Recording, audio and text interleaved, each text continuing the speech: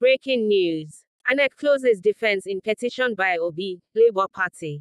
Following the reconvening of Presidential Election Petition Tribunal on Tuesday morning, the Independent National Electoral Commission, INEC, has opened and closed its defense in the petition by Peter Obi and his party, Labour Party, LP, before the tribunal.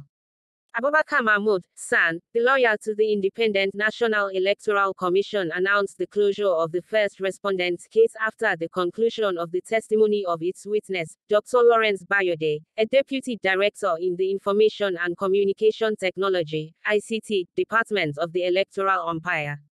He also tendered some documents in evidence. Meanwhile, the witness, under cross-examination, said even if blood documents were downloaded from IIAV, that will not affect the physical results as recorded in Forms EC8 as which are not blood.